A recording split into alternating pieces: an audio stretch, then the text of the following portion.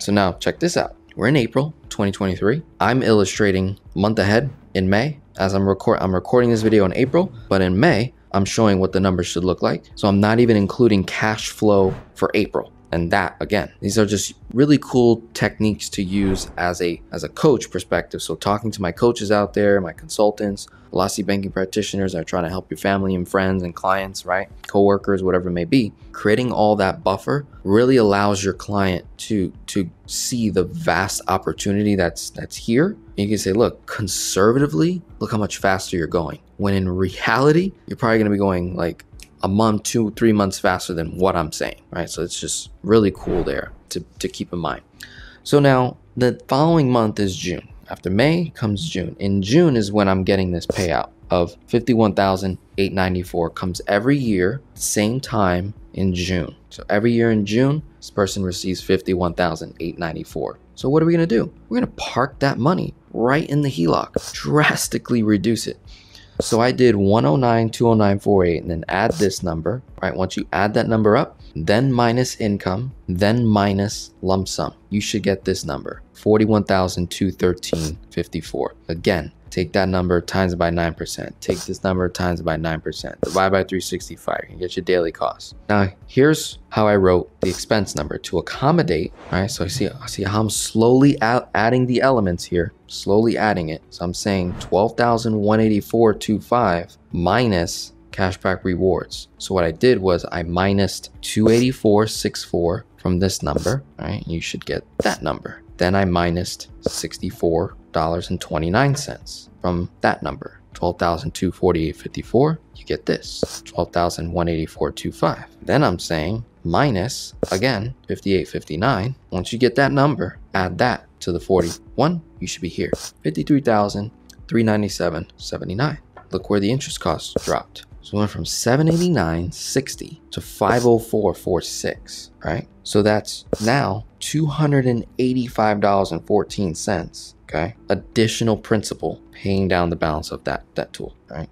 Add your cashback rewards, right? Which was mentioned right here. So end of June, I should be around here, 53,397.79 plus that number, right? And then we can decide, okay, went from 113 all the way down to 53 because of that lump sum and doing velocity banking. I might be tempted to pay off the car now.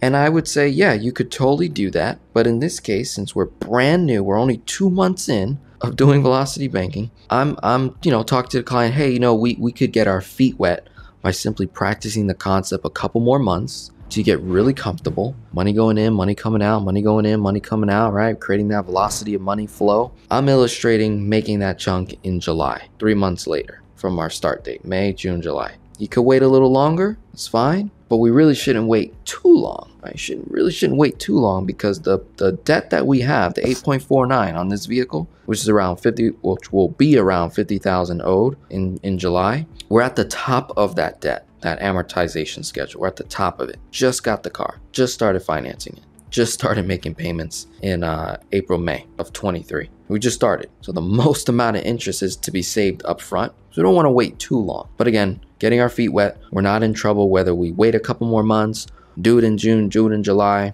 not a huge deal. If we did it in July, we go right back to somewhere around what we were owing, right? So let's just say we waited an additional month, right? So income goes in, brings the balance down, expenses come out. Notice how I'm adding the different elements little by little. Add the cashback rewards. I'm adding the principal addition each time, bringing the number down, right? Minusing that principal, 11,840.52. Again, that's still not true. It's still technically not true, right? What's actually coming out of the tool is the 11,394.65 of actual expenses, right? The interest is what is going to bring that number up. Whatever that difference is going to result in a number around here. But again, that interest didn't go somewhere else. It just came from the available equity in the tool itself. So that's where they would charge the interest from the tool itself, right? So that's pretty cool.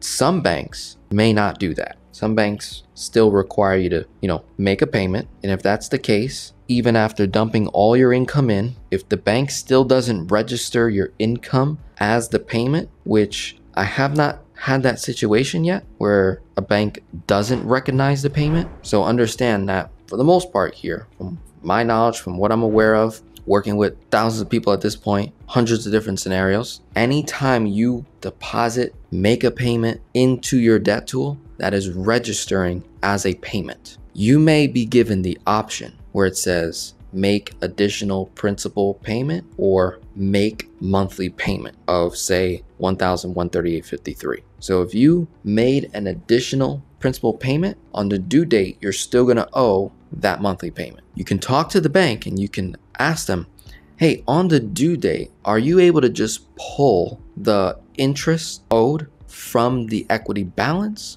Or is that gonna get pulled from my checking account, right? If they say we can pull it from the home equity line of credit itself to pay the bill, then that's fine, you're good. If they say no, payment has to be made from your checking account, then all you would be doing is, since all your income already went in the line, follow me? All your income already went in the line, so you're like, my checking account's at zero, how am I gonna pay that interest on the due date? You just move the money out of the HELOC and then have it go right back in, pays the interest. Does that make sense? So if we're approaching the due date, say it's the 5th of the month and your HELOC's due and you owe $500 in interest, right?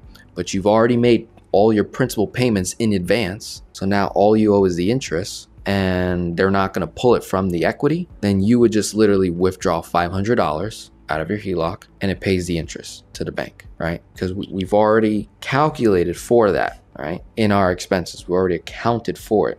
The difference is that principal gap from what the original payment was. So in this case, the original payment is $1,138.53. And I'm illustrating each and every month that $1,138.53 is like an expense to something else. It's not the case. That's why I'm, saying, look, in reality, you have more money staying in the line than you realize when you're doing this. And I'm just breaking down the different elements: cashback rewards, principal difference, right?